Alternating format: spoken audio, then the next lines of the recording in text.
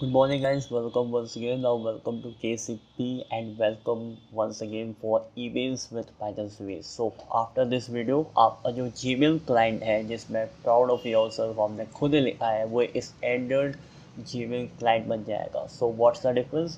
So, इस video में हम यूज़ करेंगे MIME. So, what the hell is MIME? So, MIME is I think so multi-purpose I for internet mail extend.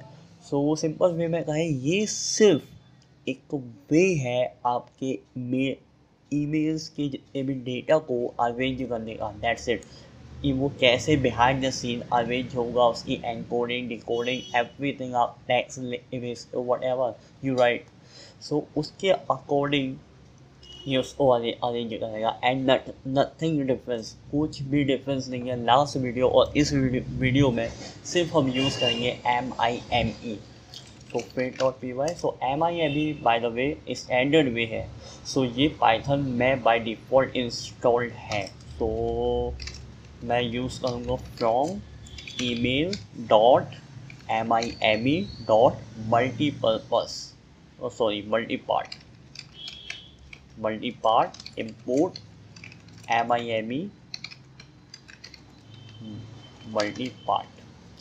सो ये है वो line number 3. सो multipart यहाँ 2 बार है और स्टार्टिंग में MIME इस अपर केस में. So line 7 to line number 10.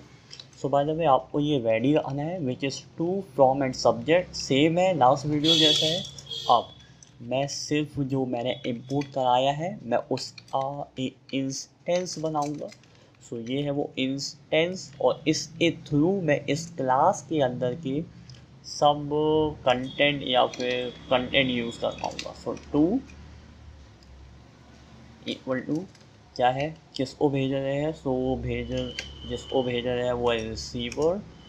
Message I think so या फ्रॉम सब अपर केस में. और किससे आ रहा है ये है वो सेंडर. और मैसेज सब्जेक्ट क्या लिखे. ओके दिस और सब्जेक्ट है input type your subject. So by the way मैं इतना कष्ट नहीं करना चाहूँगा. सो यहाँ पे मैं लिखता हूँ I am using MIME module. सो मेरी 3 चीज़ें रेडी है. अब message. So what the hell is message. So by the way मैंने सब डिलीट कर दिया आई थिंक सो यहाँ से. सो लाइन नंबर 16 से मैं मैसेज लिखना चालू करूँगा. सो मेरे को ये सेंड करना है I am just using MIME for more capability. Yes that's it. सो मेरे को ये सेंड करना है. सो कुछ भी टेक्स्ट सेंड करने के लिए मैं एक मॉड्यूल और इंपोर्ट करूँगा फ्रॉम email डॉट डिट्टो से मैं लाइन नंबर 3 जैसे MIME डॉट. सिर्फ यहाँ डिफरेंस है टेक्स्ट. यहाँ पे आएगा टेक्स्ट तो इमेज और टेक्स्ट भेज रहा हूँ MIME text. So line number 3 और 4 को कंपेयर करें तो स्टार्टिंग का MIME अपर केस में है, यहाँ पे भी अपर केस में है और ये टाइटल वे में है मल्टीपार्ट एंड टेक्स्ट. सो इस मैसेज को मैं इस मेथड या फिर क्लास में भेजूँगा. That's it. और सबसे इम्पोर्टेंट लाइन नंबर 17 में इसका डेटा टाइप बताना बहुत इम्पोर्टेंट है कि वो प्लेन टेक्स्ट है या फिर HTML कोड है. इसको हम नेक्स्ट वीडियो में देखेंगे. सो मैसेज रेडी यहाँ पे मैंने कर दिया. Line number 12 to line number 17 यही है वो स्टैंडर्ड वे. That's it. और सिर्फ लास्ट लाइन आ रही है मैसेज डॉट अटैच, क्योंकि लाइन नंबर 17 को अटैच करना पड़ेगा.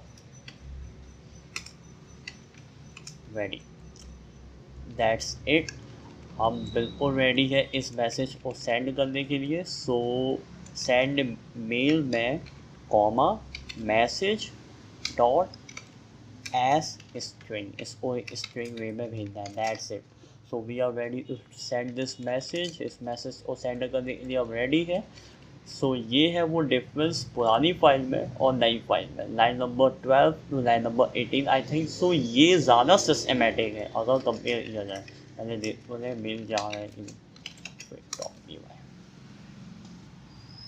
so typing my password,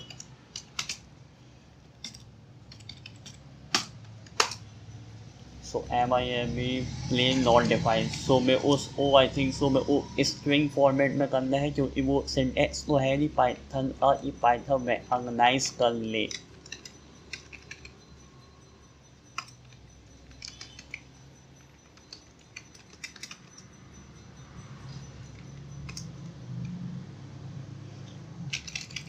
just a second, authentication error देगा क्योंकि मैंने पासवर्ड गलत डाला है। मैं उसे चेक करना था वो प्लेन सही है कि नहीं। मैंने इस बार वाइट पासवर्ड डाला है, successfully login in your account, sending mail या। तो मैं जाऊंगा अपने मेल में। सो आई थिंक सो मेल आ जाना चाहिए अभी तक। आई एम प्रेसिंग F5 और रिफ्रेशिंग। रिफ्रेश हो रहा है, थोड़ा स्लो है, sorry for the bad internet connection. Load हो जा, लोड हो जा, लोड हो जा,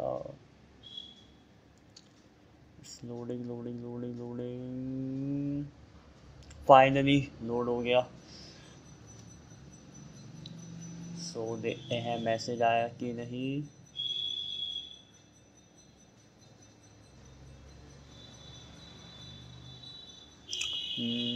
Yeah, I'm using MIME module, so everything is perfectly fine। सब कुछ बिल्कुल सही रहा, फ्रॉम आया, टू आया, डेट सब कुछ आ गया।